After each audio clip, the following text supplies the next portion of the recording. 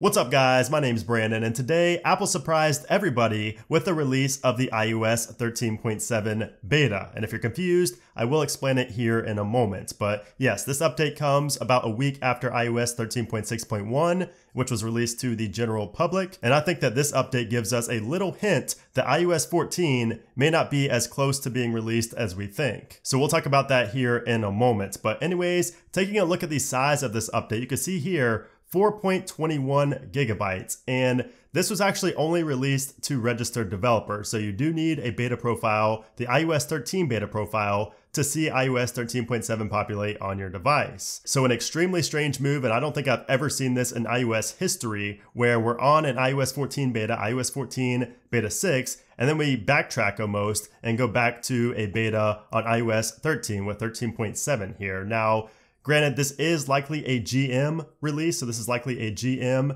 beta, hence the size of the update. I mean, that is also because we're going from a public release back to a beta, but still, let's take a look at the build numbers. You guys can see a better understanding of what I mean. So if we go to Settings, General, About, 13.7, you can see the build number there is also indicative of a GM build or a final build number. So 17H33. So there's no letter or anything like that, which indicates that this is likely the only beta that we'll be seeing for iOS 13.7. And going down to the modem firmware, that is also unchanged here at 2.07.00. So if you were having any type of issues with connectivity, those are not likely going to be fixed with this update. You'll probably just have to wait for iOS 14. So yes, iOS 13.7 beta, that is what Apple is calling this. And you can see here it says iOS 13.7 lets you opt into the COVID-19 exposure notification system without the need to download an application. System availability depends on support from your local public health authority. For more information, see covid19.apple.com/contact tracing. And then it says we do also get other bug fixes for the device in this update. So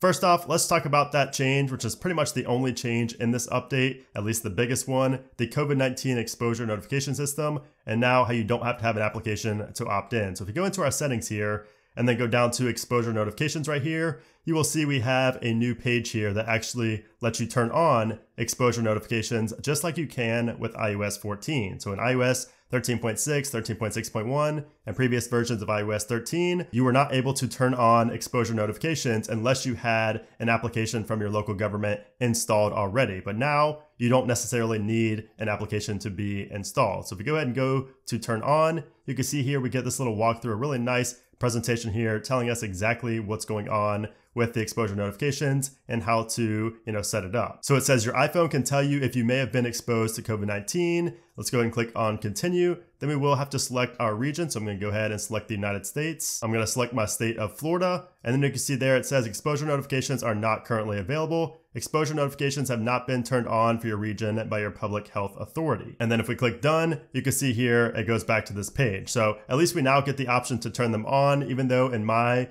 local state here, Florida, I'm not able to turn them on because I don't have an application. You still will be able to turn it on in select states and select regions as well. So it's kind of confusing. I know this whole thing with Apple and Google, this whole partnership where they brought this out has been really cool, but it's been very confusing for a lot of people in terms of how it works and actually getting it up and running on your iPhone. So I will talk more about this and go a little bit more in depth when the final release of iOS 13.7 gets released, because I will hopefully see if I can download some applications for Florida and then possibly show you guys more about this menu system right here. But we do also have the availability alerts down here, which you can toggle on and off if you do have exposure notifications turned on. But right now mine is grayed out. And actually that's because of location services being turned off. So I'm just going to go ahead and turn that on really quick so you guys can see that. So I guess I need location-based alerts turned on. I'm not really sure what's not turned on. So let's go back in here, and yeah, so that's what I needed to have enabled inside of settings to activate the availability alerts. So this will notify me when an application becomes available for my state. And if you want to know exactly how exposure notifications work, you can click on this little button right here and it will give you a brief explanation of how they work here on the iPhone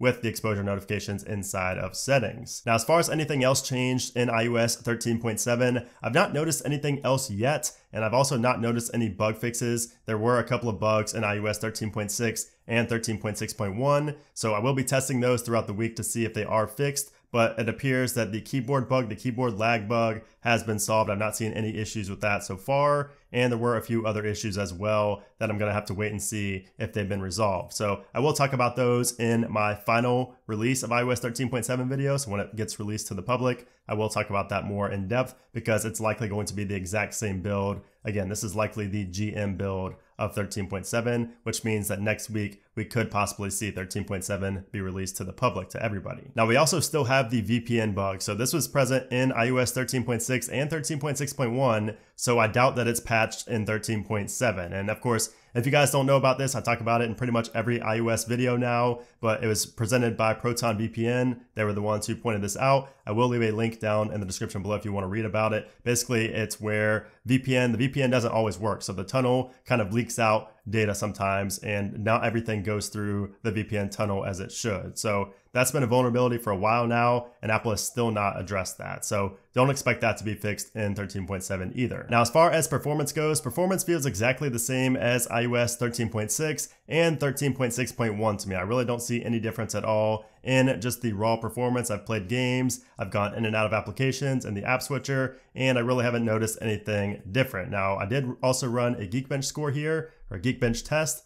and you can see the scores here. 13.6.1 was on August 12th. We got an 1117.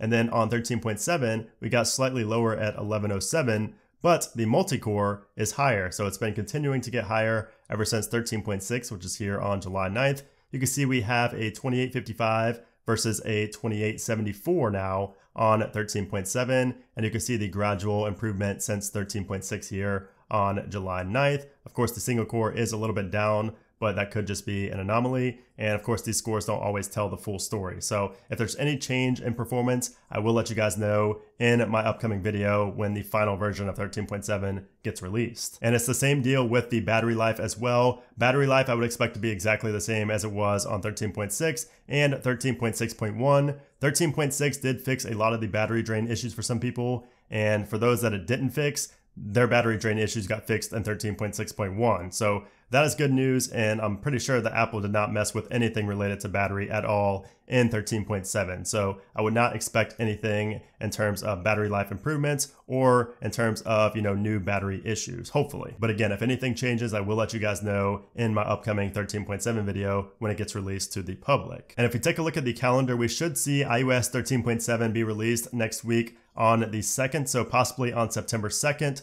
or maybe later on in the week. We really don't know with Apple. They always throw curveballs our way. We really don't know what to expect anymore, but it could come as early as next week on September 2nd there. Now, as far as 13.7.1, a lot of people thought that 13.6.1 would be the last iOS 13 release, but of course that's not the case as we can tell now. And 13.7.1 may actually come out as well as early as possibly, it could possibly come in September, but it could also come in October. So it all depends on when we get iOS 14, I think, which this release, by the way, pretty much confirms that we're not going to be seeing iOS 14 in September. So we'll probably be seeing iOS 14 in October if I had to guess. So if that's the case, if we get iOS 14 in October with the iPhone event, so when Apple announces the iPhone 12, if they release iOS 14 that same day, which is a very good likelihood, then we may actually see a 13.7.1 near the end of September, kind of just a last release just to make sure everything is stable on iOS 13 before going to iOS 14. Now, since every device on iOS 13 is supported by iOS 14, I don't think that we're going to see any iOS 13 releases after iOS 14 is released. Now, Apple could